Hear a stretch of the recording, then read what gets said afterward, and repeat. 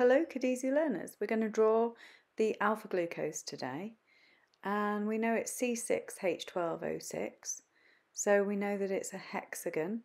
It's a candy shape, so we draw a little candy and then we add our oxygen and then place our 6 carbons.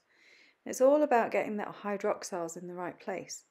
So there's one here, here and here. If you remember those 3, then you'll be able to get this right every time. Just keep practicing drawing it out as many times as you can. I'm a very visual learner, so I think of the candy shape for glucose and the cupcake shape for ribose. And I also think of the hydroxyl groups as little ducks on ponds in 3 locations so that I don't forget it. So did we nail it for you?